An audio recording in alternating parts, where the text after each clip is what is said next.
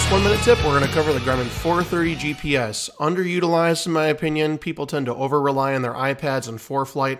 The day's going to come where it either overheats or runs out of battery, and you're going to wish you knew it better. So let's get into it.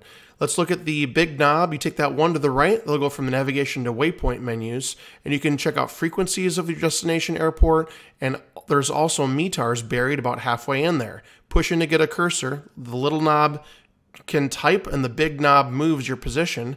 You can find airports along your route, what their ceilings, what their altimeter settings are. This information is really nice to have at your fingertips. It's very close by. You don't need your iPad.